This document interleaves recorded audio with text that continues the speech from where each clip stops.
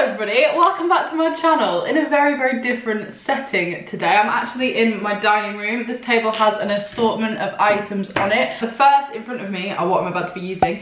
This is a jigsaw we're midway through. Now obviously I can't move this. Not ideal that it's on the table, I wouldn't have it here if I could, but it's a Harry Potter jigsaw, so we've got to let it off. I also have my pineapple juice. It looks like an alcoholic beverage. It is not, because it is only midday. Or is it? And I thought today this video could be a little bit different. So instead of doing like a Q&A or a assumptions video, which I do want to film very soon, I thought we'd just do a general like chatty, I discuss topics that you guys want me to discuss whilst I do some DIY crafting, hence why this is in front of me. So I'm going to call this like DIY and chill with me. It's a very laid back video, it's a very casual video, but I'm also wanting to get a little bit more creative. This is the kind of stuff I absolutely love doing and I never usually have time to do, so I thought whilst we're in isolation I can make the best of two things and film it at the same time. So there are two things I'm going to be doing. One of them involves customizing a pair of jeans and the other involves customizing this jacket with a load of Disney themed sew on patches. These are actually heat transfer patches, but I'm gonna sew them all on just so that they definitely stay on the jacket. So I have an abundance of these here, but before we get properly started, before I move into this section, we're gonna do the jeans because I did those first and I filmed it outside so they'd have time to dry. So let's cut to past Molly. Right, this is not the best lighting, but I thought given that I'm gonna do this outside so that I don't make a mess, we'll just chill, we'll just sit, whatever background noise happens. And I have my jeans here and also a pot of acrylic paint. As well as that, I also asked for you guys on Instagram to send over like topics that you want me to discuss and things that I could chat about whilst I do this. And I'm also very aware that my neighbours are probably all in the garden and they're probably going to hear this, so I hope they're enjoying that. But basically, yeah, I've seen a lot of people on TikTok dyeing jeans, painting jeans, and before I did YouTube, that was the kind of creative stuff that I did, just like for a fun time. So I thought, yeah, we'll go back to that. I have found some acrylic paint, which is what the girl on TikTok was using. My mum says acrylic paint might not work and that I probably need fabric paint, but obviously I don't have any fabric paint, so we're just gonna hope and keep our fingers crossed that it does work. This is a cheap pair of jeans that I actually wear all the time. These were £12 from Primark, and I thought if I'm gonna ruin them, this is probably the best pair to ruin. So decided that I'm gonna paint probably just one of the back pockets, and I think I know how I'm gonna do it, but I'll leave that as a bit of a surprise. Right now this is all we need, so I'm gonna mark it off with masking tape first. This is a pathetic roll of masking tape that we had in the garage, so this is what they now look like. I've just masking taped off the pocket so that I can basically paint like all around it, and the first thing I'm going to do is paint the entire thing white. I don't know why we've got this massive thing of white acrylic paint. Found some old paintbrushes and I'm just going to paint the whole pocket. Ah, there's a plane flying over. Where's that plane going? You can't go anywhere, mate. So as I said, I asked on Instagram and I've had a read through them and a lot of the questions were like the same. Cracking this open. I have no idea if this paint is even like in date. Does paint got a date? So the main one that I got to start off with was talking a lot about traveling, so I thought we'd cover that first because I feel like a lot of you guys either want to know or like kind of expect me to have an answer to that, and as of right now I actually have nothing booked or like sorted out. Obviously this whole thing has kind of ruined a lot of my travel plans for the year, which is a shame, but also like there's nothing I can do about it. Also I'm looking at my painting, if you were wondering, but I definitely have things that I want to be doing next year, like places that I want to go. I really want to travel Southeast Asia. When I was in Australia I met so many people that had either already traveled Southeast Asia or were going on to Southeast Asia, and yeah, it just made me really want to do it. Bali is high on the list, Fiji and the Philippines are high on the list, but also Tom and I are looking at going to California and San Francisco, hopefully at the end of this year, maybe not, who knows, for my 21st, whenever it may happen. So that's obviously really high on the list as well, and I'd also love to go to Hawaii. I don't know whether to do that with the California trip because it's like off that coast, or whether to do that with the Australia and the Southeast Asia because it's kind of in the middle of nowhere. But yeah, they are the aims. I really want to get the bulk of my like traveling done in the next like year or two, and then I want to focus on like saving up obviously for like a house and stuff, but right now that is most of my savings. Somebody's just started hammering. This paint's taking longer to like spread than I thought it would.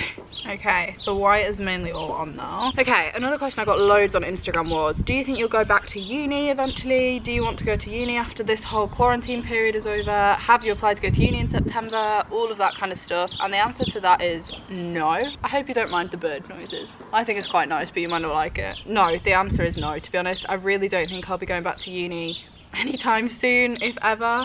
I think a lot of you guys think that the reason I'm not at uni is because I do YouTube, and that's actually not the reason at all. If I didn't do YouTube, I still wouldn't be at uni. Like, it wouldn't have made a difference. I would have taken a gap year. I would have worked a like regular job to save up to go traveling. I don't know, it kind of was half on the cards because I felt pressured to go, but right now I feel really content with the fact that I'm not there. I don't have any plans to go. It just isn't really in my life plan, to be honest. I don't really want to, and that's the bottom line of it. I just don't want to, and I think that's okay for me to say. So I'm sorry if the answer you were looking for was yes, because I know loads of you loved the uni vlogs and the uni content, but no, there is no plan to return to education. I just want to travel, to be honest, right now. But I don't have any like high flying career ambitions that would require a degree. Okay, so the next thing I'm going to do is pick a colour. So the kind of theme that I'm going for is like a bit of a sunset slash like evening kind of sky theme. However, I didn't have that many acrylic paints. I've got like an art and craft cupboard, and there was a lot less in it than I thought there was.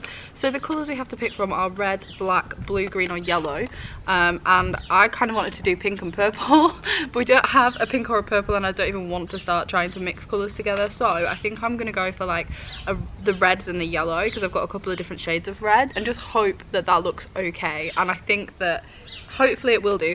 The other thing about these is that we've had these in the cupboard for literally probably about 10 years, and I think the paint might have dried up. So crafting with Molly. Oh, the paint's not dried up. Oh my god, that's been in there for about 10 years. They're all also nearly empty. I think I genuinely got these as a gift for like my 10th birthday. Okay, while I'm sorting the paints out, another one I got a lot of was, can you talk about how you're dealing with not seeing your boyfriend whilst in isolation? To start off with, I didn't really speak too much about it. Oh my god, this one's so dried up. Oh, that is not right. It's not meant to look like that. Yeah, obviously it's really hard. Like, I hate the fact that we're not together, and I think the worst part is we live so near each other, like literally a 5-minute walk, if that. So it means that we have seen each other just like either by coincidence, like today I just walked past him because we were both going on a run and I was like, oh my god, hi. Yeah, it sucks, to be honest. There's not really another way of saying that it sucks, it just does suck. But the way I've been dealing with it is we've called like every single day. He is actually still at work because his company that he works for supply stuff for like Boots and other stores that have to stay open, so he is still working and getting stuff out to like stores that need stuff. You don't think about those kind of workers. Technically he's not a key worker, he's not a frontline worker, and he doesn't have to be, like, he is working from home for the most part, but they have to still do their job, you know what I mean? Yeah, it is a weird one. It's definitely not a good time. I think we're blessed because I did spend the first 6 weeks of the year, I mean, we're not blessed, this makes it worse. We spent the first 6 weeks of the year apart while I was traveling Australia, and we made it work, and we got into like a really good routine of speaking every day but not bombarding each other. So I thought that would end when I got back from Australia, but sadly we've just had to continue that and like, I don't know, carry it on, and it's like I'm still traveling because I've barely seen him this year at all. I mean, so many people are in the same situation, so many people are in worse situations. Yeah, so just stay at home so that we can all see our boyfriends and girlfriends sooner. Right, I'm going in with the darkest red at the top to like fade it down into a sunset. I'm gonna focus, so I'll get back to you when it's done.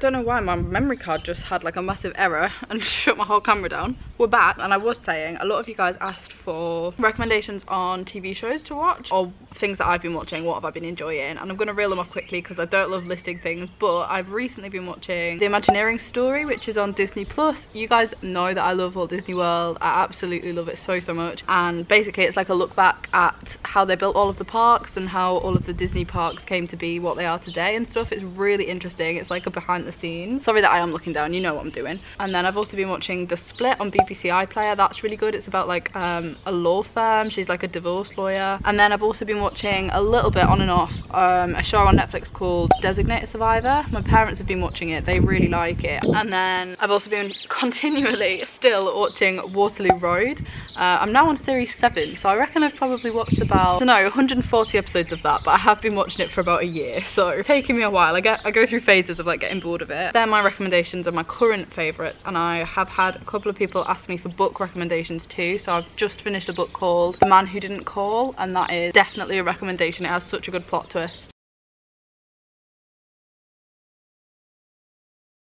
I actually don't even think that this has gone that badly. Also, ignore the joggers. I'm living in joggers. What's new? I'm going to leave it out here to dry, but I'm going to peel off the masking tape first just so that we can get a bit of a reveal. And it's not my finest piece of work, but I've never painted onto clothing before, and I actually don't think that it's that bad. Let's have a look. Oh, I'm a bit nervous for this.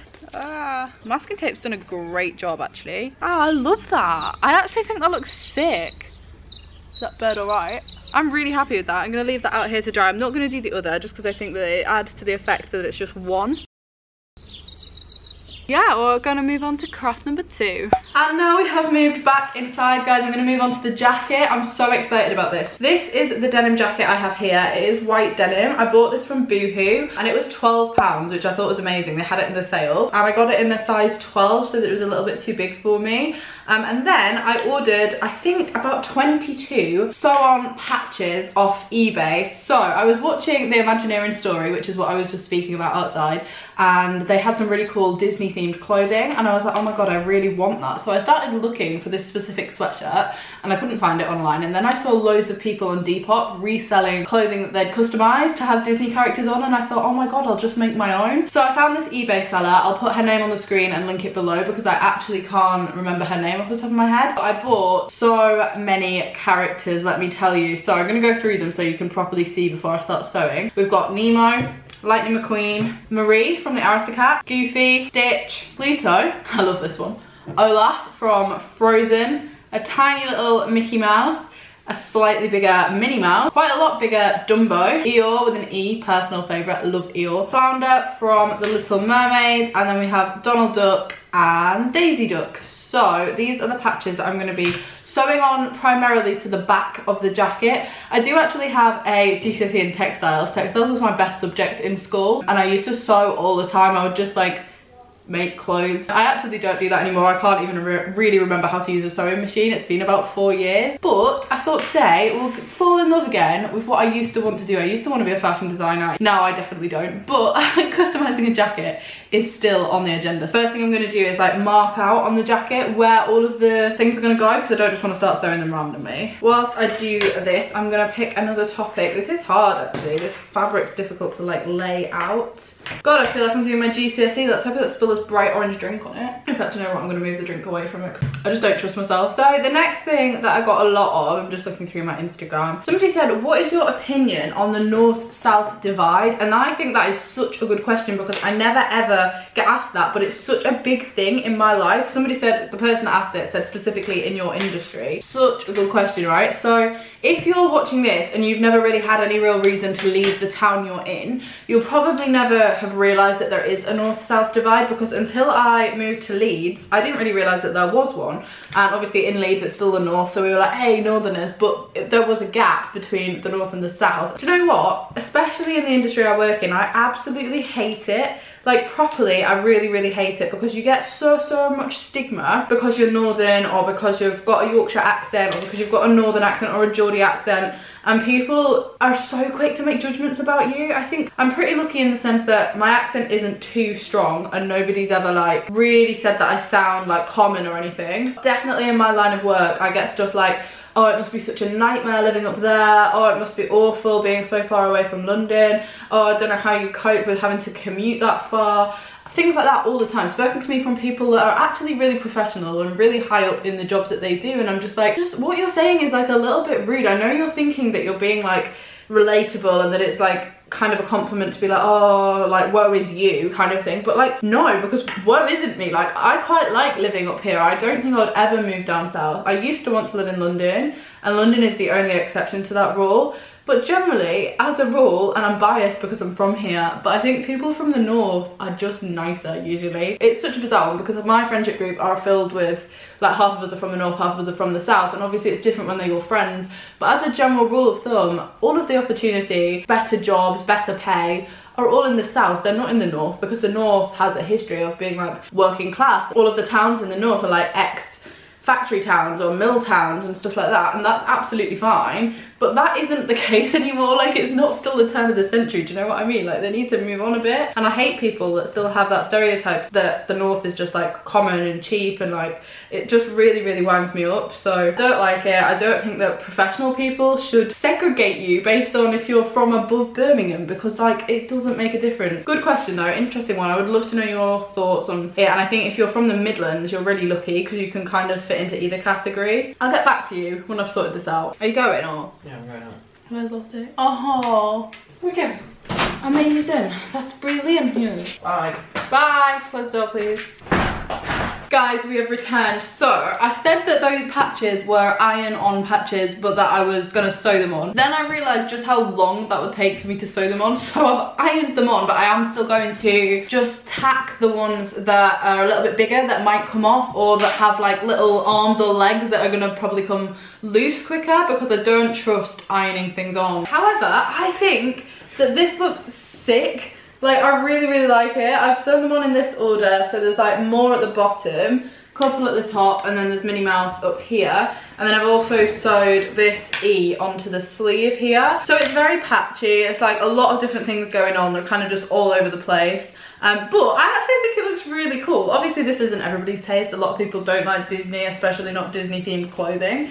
But I don't care. So whilst I just tack on the bigger one, so for example Dumbo here is huge, so I'm just gonna like sew down his ears. In fact, that's already coming up, so I thought we'd answer another question. Get your needle and your thread out for the boys.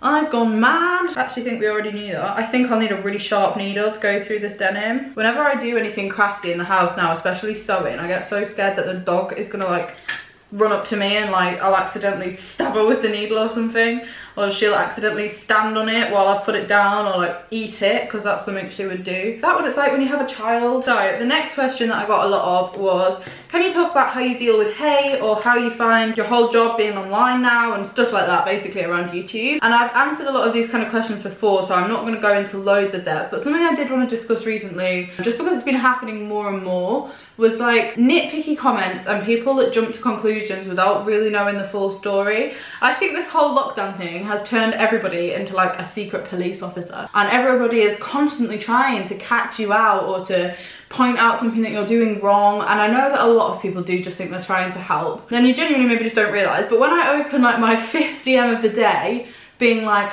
oh my god, you shouldn't have let Lottie like eat chocolate, when I put a story up of the dog with some Easter eggs, separate, like completely separate, she wasn't anywhere near them, and I get people being like, hope you didn't feed her that, chocolate's dangerous for dogs. Like, I know that, and I know that you think you're trying to help, but my friend Liv actually pointed it out to me the other day and was like, it's so sad that you have to say on your story like obviously you weren't feeding the dog, just because there are those idiots out there that are so nitpicky that they try and like catch you out in your DMs. And I was like, honestly Liv, you don't even realise how often this happens. Like, people are constantly on at me for something or another, and it's only really recently that I've noticed it. I either wasn't opening the DMs before, or it was happening less, and I think people being on their phones more is, as I just said, turning people into like little police officers. Like, just unless you know the entire story, which is very unlikely that you do if it's online, just back off a bit and just be a nice person. Don't criticize somebody if they've, I don't know, ordered something online that you don't like, or if they've, I don't know, bought something from the shops that maybe in your head isn't essential, or if they've done an online delivery when other people should be having those delivery slots, because you don't know the situation in their life like fully. I know you think you do if you watch us a lot or if you follow us on Instagram, but there's a lot of people that I know away from the cameras in real life, and their lives are so different. Not in a bad way, just in like they've got a lot of stuff going on that you just don't know about. And I know that there's a double-edged sword to that, in that we put ourselves online, so we're putting ourselves out there for hate. But honestly, I just think if you're one of those people that replies to stories and it's not a compliment and it's not gonna benefit the person at all, don't do it. Like, I just don't get it at all. I just think that it's a really bizarre thing to do. Genuinely can't think of a situation where I would ever comment on somebody's lifestyle choices or something somebody said, even if it's a little bit out of line. If I listen to something and I think, oh, they maybe shouldn't have said that, unless it's life-changing and unless it's like actually gonna offend somebody personally, I would never think of pulling them up on it, because people make mistakes. Like, my friends in real life, occasionally I'll put on my like private story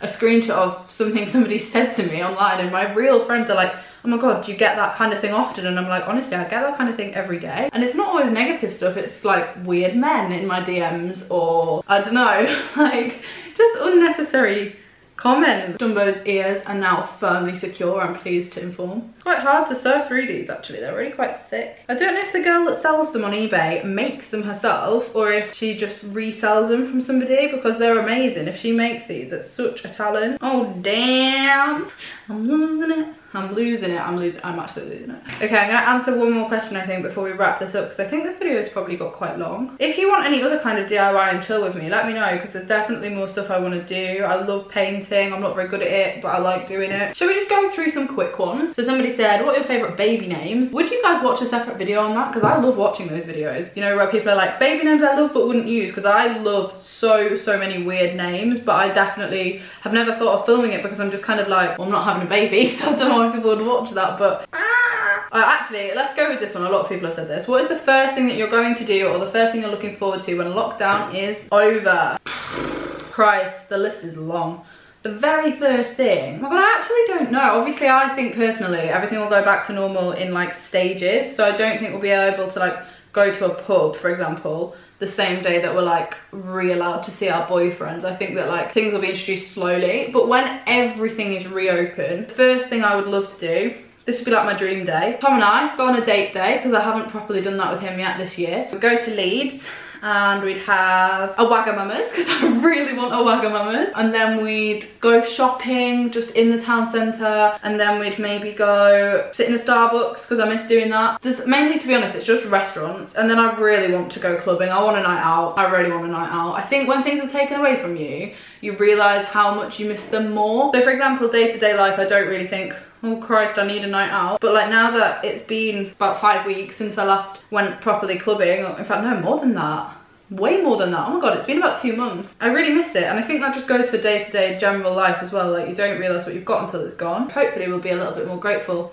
when all of this is over. A little bit kinder and a little bit more grateful. That would be the aim. I'm just currently sewing Pluto's tail on, by the way, guys. You probably don't care. You're like, Molly, you could have just done a Q&A. Why are you doing weird crafting at the same time? I thought it might be calming, because a lot of people have messaged me saying that their mental health isn't great right now, or that like being in lockdown is making it a lot worse and a lot harder for them, and that they're loving watching YouTube to take their mind off stuff. And I'm totally the same. Like, I'm not actually doing as badly as I thought I would. I thought I would be a lot more bored and a lot more like agitated with this whole thing. I thought it would really get to me. I think that's mainly been because I've been keeping myself quite busy, and I am lucky because I can work from home and I've been doing that as much as I can. But I definitely understand that this is really not an easy time for everybody, and I wish I could offer like proper helpful advice, but other than try and stick to a routine and try and do something each day that makes you smile, it's really hard to offer advice because it does just suck right now. And I know that it's a really hard time. If you use like day-to-day life as a bit of a distraction from like your own mind, now is not a good time to be in that situation. Watching YouTube is a really good distraction. I've been loving doing that. People whose vlogs I've actually been really liking, and I said this, I think it was in a live stream the other day. I've been watching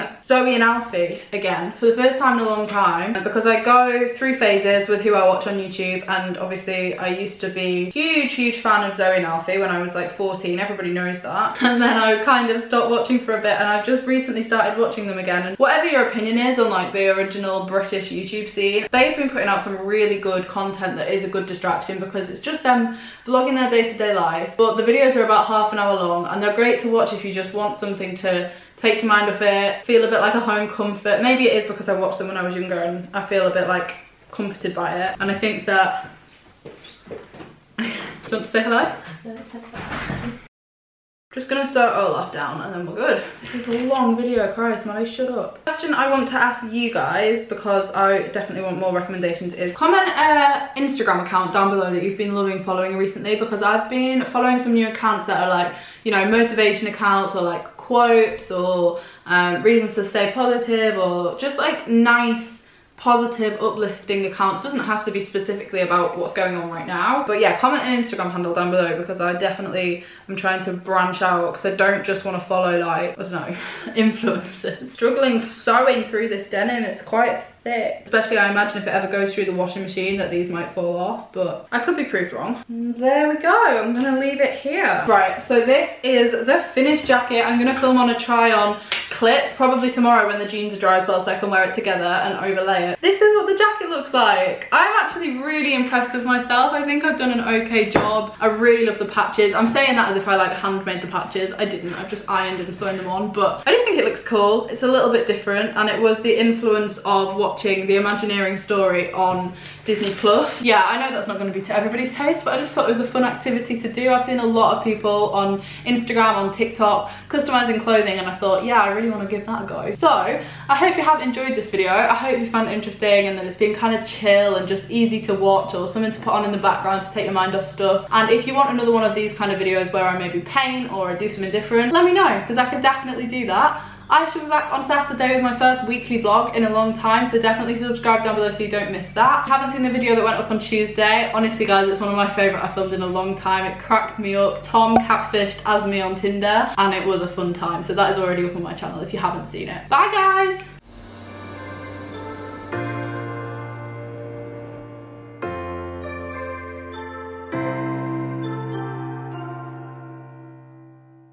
Maybe now I'll add the gin to this drink.